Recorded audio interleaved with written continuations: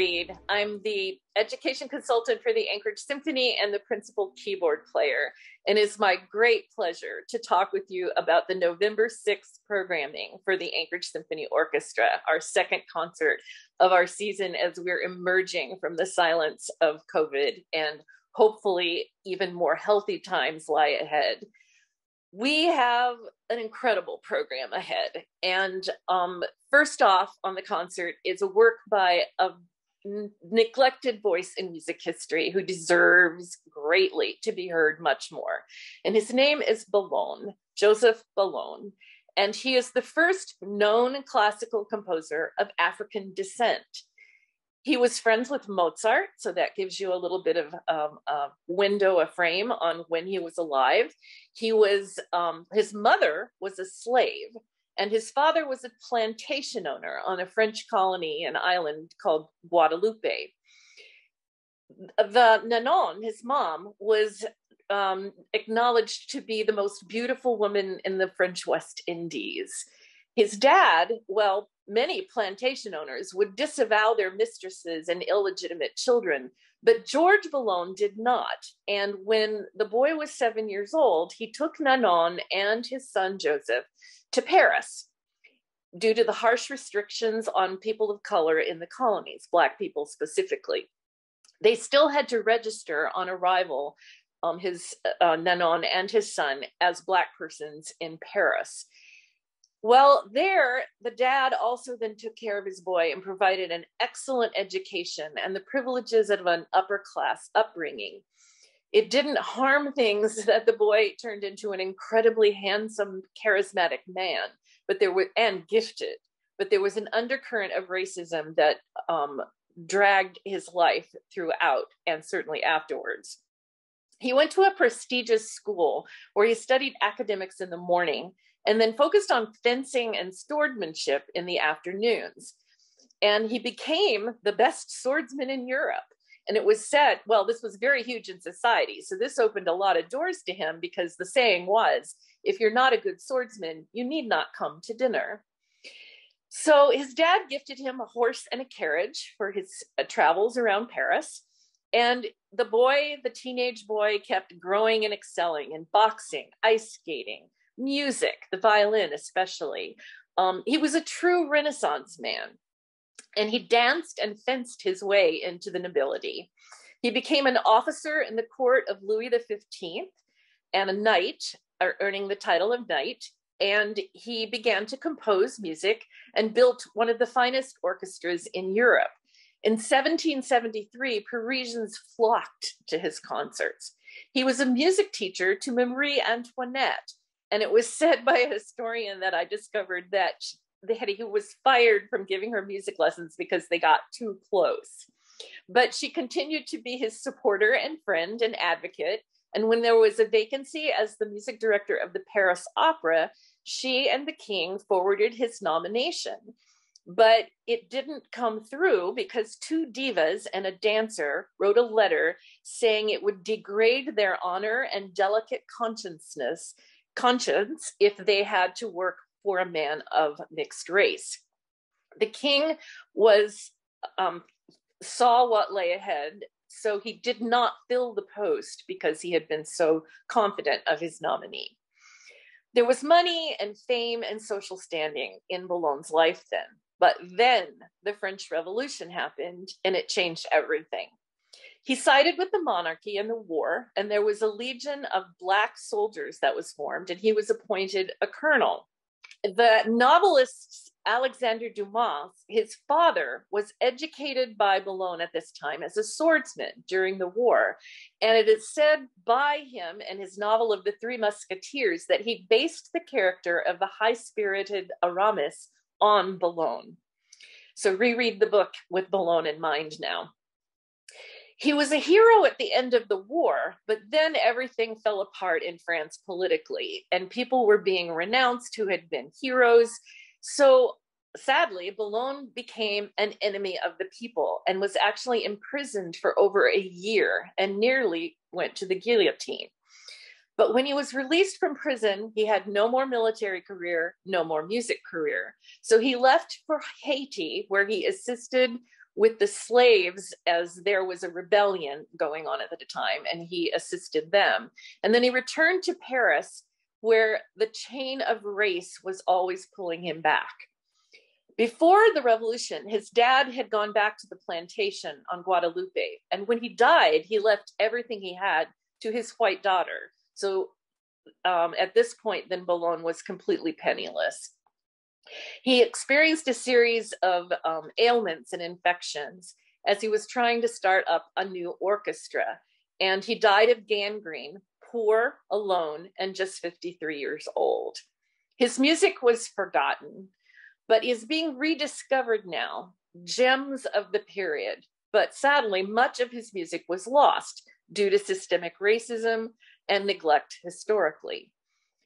He was friends with Mozart. They lived together in Paris in an apartment for 2 months together after Mozart's mother died. And one can only imagine the kinds of interactions they had, playing music, talking about music, going to music together. It's incredible. Racial prejudice played an important role in the long-term fate of his works. And this Renaissance man has been denied the history that should have acknowledged him. What we are going to be playing is a work that's part of a comic opera that he wrote called The Anonymous Lover. He wrote 6 comic operas, but this is the only one that survives. And the first performance in the United States happened in 2016 in New York. And then in 2020, the LA Opera Company presented it. It was based on a play by a friend and colleague of his, a female writer whose name was Félicité de Genlis, and they had met as teenagers. The story revolves around a love triangle with a twist. Leontine, who is a young widow who had married as a teenager, is also very, very close friends with Valcourt for many, many years. And there's an anonymous lover, who's the other portion of this triangle, who is a suitor sending letters and gifts for 4 years of wooing for Leontine's hand. Well, of course, the anonymous lover turns out to be Valcourt, who found his courage with a little bit of indirect encouragement from Leontine, who began to get wise to what was going on. So the opera ends with a happy wedding and happiness for all. The music is just wonderful, lively, expressive, profound when it needs to be. And the overture to the opera, which he republished as Symphony No. 2, it's short, around 10 minutes. It's in 3 really short sections or movements, fast, slow, fast, typical of the time. And there are just no words needed further to describe it. It's just delightful and beautiful. It's good music, worth hearing, and definitely worth knowing Boulogne's story. So we are excited as a symphony to present this piece to you November 6th. James Conlon, who's the music director of LA Opera, I'll close off on this segment, but just sharing a couple of thoughts that he had. Some commentators have been moved to see The Anonymous Lover, this opera, as in semi-autobiographical terms, imagining the composer as Valcourt. There are no letters or any evidence about his private life, but it's assumed that he had a very active and more than likely discreet romantic life. It's also no leap to conclude that given his great successes in the highest reaches of society before the revolution, he must have had many female admirers. But this gives us an occasion to reflect that whatever attachments he had or yearned for, all doors were closed to him for marriage because of being a man of color in that society, the social conventions and the laws. And consequently, his life has a tragic dimension personally that we can only imagine. In classical music, we have allowed valuable voices to be forgotten. Denied recognition is one issue, and the loss of part of our ancestors' heritage and patrimony to our collectively received culture is another. We should be allowed to hear this music and judge for ourselves as to how we feel about it. Well, I can tell you how I feel about it and how the symphony feels about it. We love Boulogne and are going to continue loving him now that we know more about him, and you should too. Second on the program is a work by Igor Stravinsky, who came to fame in 1910 and 1913-ish in Paris by writing 3 of the most amazing ballet scores of all time, including Firebird, Petrushka, and The Rite of Spring, which inspired all kinds of shock and rioting and reactions in Paris when they were premiered. In 1920, Stravinsky was living in Switzerland with his family, experiencing financial difficulties post-World War I. And he had a big quarrel with Diaghilev, who was the impresario of the renowned ballet Russe, which had commissioned those previous masterworks from Stravinsky and worked together to produce. So Diaghilev put together some short, less expensive ballets to help Paris recover a war-weary audience hungry for art and the warmth of music and dance. But he wanted to keep the budgets low because money was tight after the war.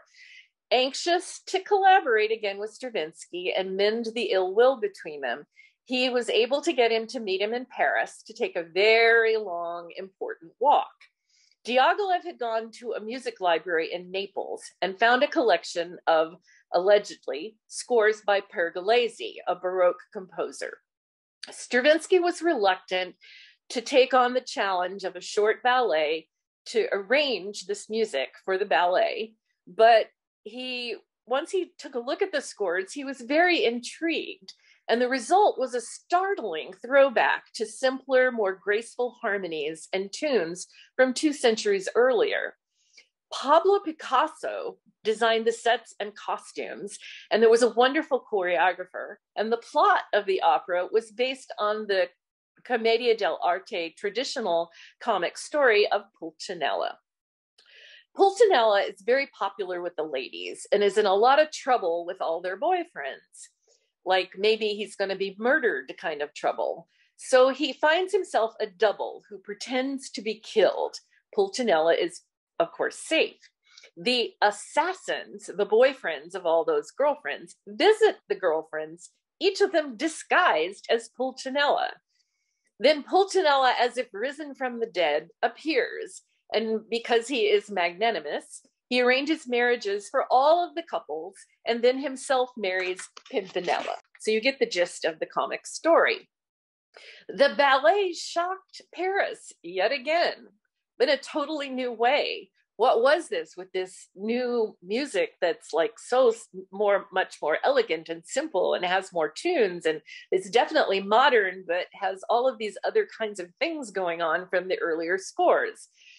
And Stravinsky, whose music had gone really deeply in a different direction before the war, it's a radical shift and the birth of what became known as the neoclassic movement. And this was a landmark work in Stravinsky's life because for the next 30 years, he said he had his own love affair with neoclassicism and this new mode of writing. By looking backward, he said, I moved forward. It's a totally ingenious use of the scores with a new voice, with modern harmonies from the Baroque, from the new music of Stravinsky going on to the Baroque music, splendid orchestral colors and fresh treatment of the melodies, including little bits of new things added in. The ballet premiered in 1920, and in 1922, ever savvy about the financial advantages of more opportunities to have his music heard, he arranged a concert suite of 8 movements from the 20 sections of the original 40-minute ballet. And what's fun for historians to have discovered is that only 3 of the movements are actually Pergolesi's music. He died at the age of 26 and he was very famous, and there were no copyright laws at that time. So lesser known composers would use his name to boost their own sales on their own music. And that is some of the music that has been involved with this piece. Diaghilev hadn't expected anything but an arrangement of Pergolesi's scores, a stylish orchestration. And Stravinsky relayed, my new music so shocked him that he went about for a long time with a look that suggested the offended 18th century. But there were lots of positive reviews and a fun description by English conductor Constant Lambert, in which he said, Stravinsky was like a child, delighted by a book of 18th century engravings, yet having no twinges of conscience about reddening the noses or adding beards with thick black pencil for love and joy. You're seeing the 18th century through a 20th century lens. Stravinsky said this was, again, the first of many years of love for a new direction. And his new direction, his innovation, impacted all modern composers and began a wondrous chapter in 20th century music. Cannot wait to hear the 8th Symphony play this.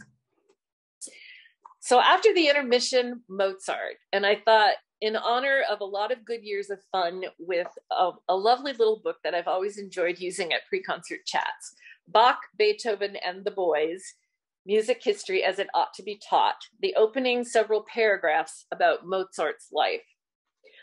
Mozart is just God's way of making the rest of us feel insignificant. Whenever you have just composed a piece of music you think is particularly good, it is humbling to think that Mozart probably wrote a better one when he was 9 years old. Little Wolfgang did not start out being particularly remarkable. In fact, for the first 3 years, he was quite ordinary. He wet his pants, played with his food, and slobbered on his shirt front, just the same as any other small child. Until he was nearly 4, he was a complete slacker. He didn't compose a note of music and hardly played the harpsichord at all. By age 5, though, he rolled up his shirt sleeves and went to serious work, becoming a whiz at the keyboard and composing pieces. At age 9, he wrote his first choral work, which is now in the British Museum. He waited till he was 12 to compose his first opera. From then on, there was no stopping him. In his life of 36 years, he composed 41 symphonies, 24 string quartets, and many, many, many other kinds of music. Why was he such an overachiever? Blame his father as much as anyone, because Leopold was a nag, always bugging him to work hard and make money and not hang around other musicians. Mozart wasn't interested in hard work. He just wanted to have fun. No doubt he was compulsive. When he was learning mathematics, he would fill the whole room with numbers written with a piece of chalk on the walls. His obsessive drive had its roots in the constant concert tours he gave as a small boy. And he was a performing prodigy to noble courts and big cities in Europe. On a visit to the French royal court, here's another connection to Marie Antoinette. He proposed marriage to Marie Antoinette. She turned him down. She was already married to Louis XV. So let's talk just a bit about this symphony. In popular culture, a lot of people, what they know about Mozart comes from the play and the film Amadeus, which is loosely based on historical fact, but very loosely.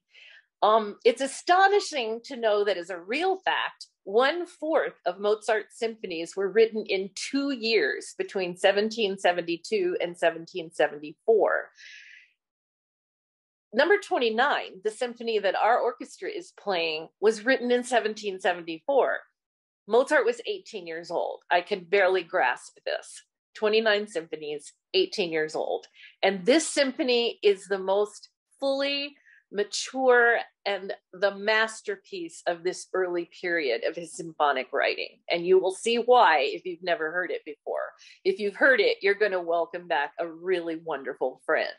It's charming and elegant and tuneful, beautifully orchestrated, amazing the colors he gets, and the effects are glorious. He was so proud of the score still after he had moved to Vienna that he wrote his father to send it back to him so that he could have it performed in the big city. There are 4 movements. The first has a catchy tune with an octave drop and pulsive rhythms. Then the andante is delicate with muted swings, strings and colors and atmospheres from his little band. The minuet is aggressive, not very dance-like, and much more symphonic than minuets of the time. And the allegro is in the hunting call style that Haydn had so deeply influenced. So we have a joyful, elegant, charming, also profoundly moving and expressive evening ahead for us. And I wanted to close off with a thought about Mozart from David Barber's book again, Bach, Beethoven, and the Boys. Mozart. He was short, about 5 feet 4 inches, unattractive, abusive, temperamental, and irresponsible. But he was a genius who wrote heart-cramping music that continues to be admired centuries after his death. It just goes to show that politeness isn't everything. well, charm is, and we have lots of it and lots of joy ahead on November the 6th. So for our Anchorage symphonying on as we are still maneuvering COVID, whether you can join us live in the socially distanced hall or are going to live stream with us, please enjoy the music, and we much appreciate your support of the orchestra as we progress these coming months. Lots of music to come. Thank you.